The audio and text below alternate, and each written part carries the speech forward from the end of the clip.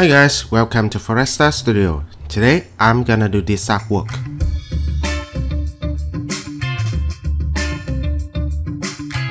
Welcome back.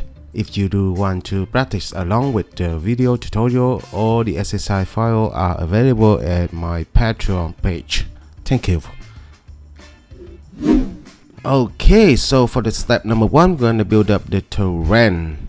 Here I have the terrain. If you have downloaded the exercise file from my Patreon page, you're gonna find the Sketchup file which contain the terrain, and this tiny trees is a chaos cosmos model because we're gonna use the scatter function in Vray for this lesson.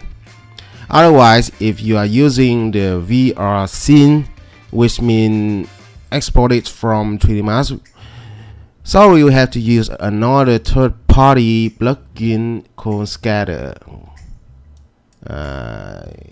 This one, because the Scatter in Vray they don't support. I'm sorry to say that. I hope they can fix this mistake later. Anyway, I will show you how to build up this terrain from scratch. Let me open another SketchUp. Okay, so I have here another blank SketchUp file. I'm gonna use the same box to draw a grid. The dimension of the grid can be determined right here, which is 5 meters per 1 is okay. This size can be 50 meters. And this size can be 50 meters as well. Okay, so we have the grids. Now we're gonna use artisan for sculpting the terrain. So we can determine the radius from here, and the strength can be determined by holding the up arrow and move your mouse. Just simply move your mouse up and down, Okay, and holding shift to make sure every vertices go up perpendicular to the route. I'm sorry, I'm selecting this one which is not correct, so deselect and again. Here we go. Because I would like to have two hills and one valley between them.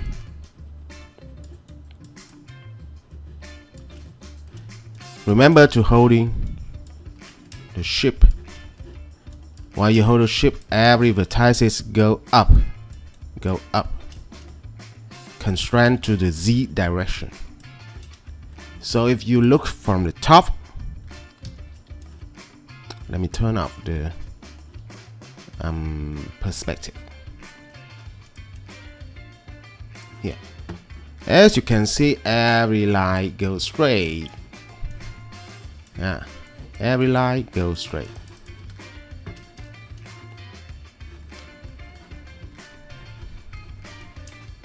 Anyway, we nearly have the thing that we want. I think this quite high. I would like to move this area, go down a bit. Okay. And again. So hold the up arrow and move your mouse down. And holding shift. Oh, simple, right? Okay. Very good. And because we have a very long terrain to support us in aerial perspective, so I select everything and mirror selection. No. Again. And mirror selection. Yes. Okay. Really well. Now we will make everything smoother by another plugin called Sub-D. Where is my Sub-D? Let me see. Here, Sub-D. Ta-da!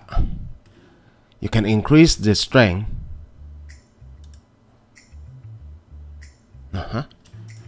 Okay, everything looking fine.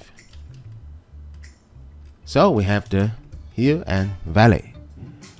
Then we're gonna apply the texture inside the exercise file. You will find the texture for the soil right here.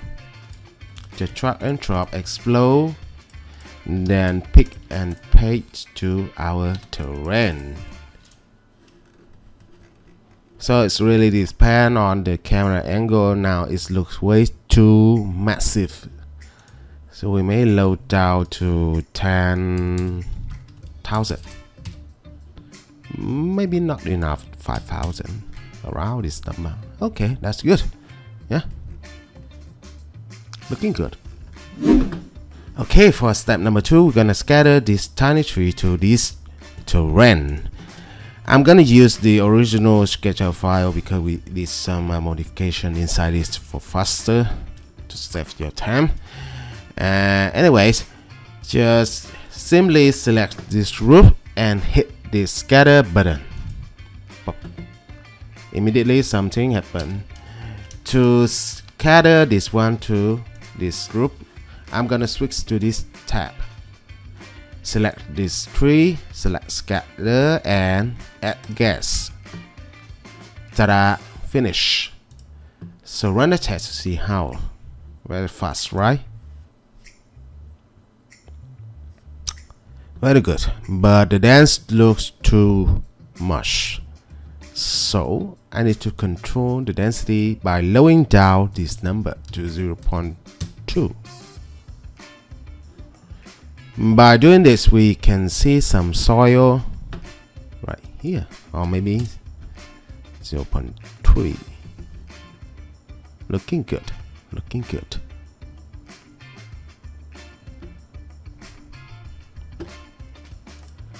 And remember that in this exercise file, I already add the Filmic tone map and exposure. If we turn it out, it looks terrible like this one. Okay. For step number 3, I'm gonna use very interesting effect on Vray Sketchup, which is called aerial perspective, to give the atmosphere perspective to this image. So in the setting tab, goes to volumetric environment and activate. Immediately we got the aerial perspective, so we can control visibility range. I'm going down to 500. I think it's too much. First, it's too much. Second, for this case, I rather prefer we have no sun.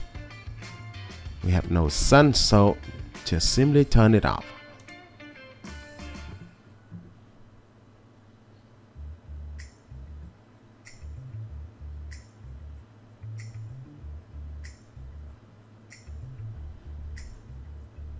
Perhaps we can increase the density a bit more.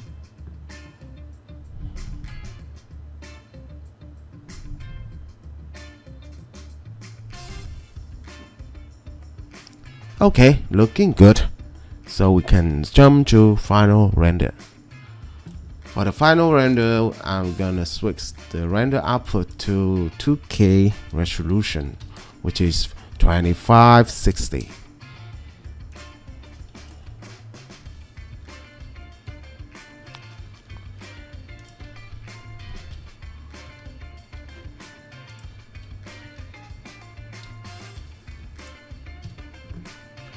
And remember, before run the final, just activate the noiser.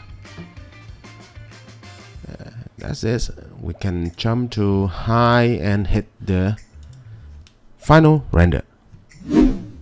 Okay, for the last step, I'm going to show you how to bring up your rendering to the next level by using Lightroom. We're going to turn from this to this. So I have here the image was open in Lightroom. So first, I would like to have the highlight goes down. Then the shadow goes up. The white can a bit, not too much, because this was already have a lot of fox in white.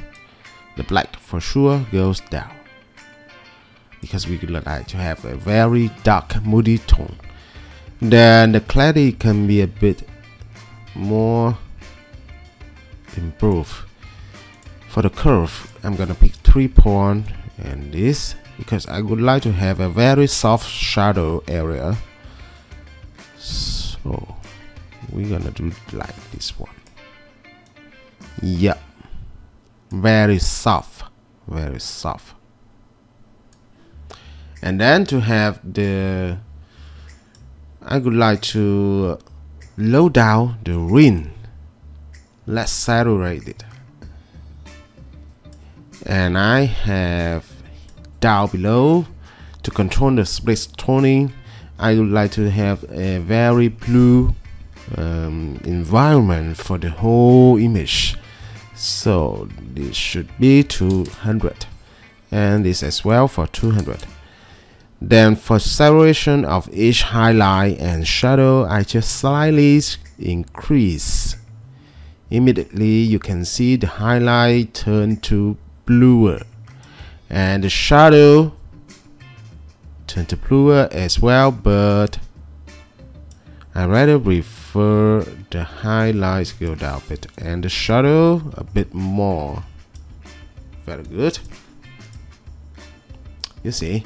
Then down below we have the vignette to the bit, but the orange area right here quite obviously, so I would like to have it less saturate. For sure the green too strong. Yeah, very good. Anything else, I just add a bit more ran. That's it. Easy, right? Perhaps we can go up the haze a bit more to make it even stronger, the dark moody tone. So that's it, finished for this tutorial. I hope it will be useful for your job. If you want to practice along the exercise file in my Patreon, which is at the description below. Thank you for watching and see you in the next time. Bye bye.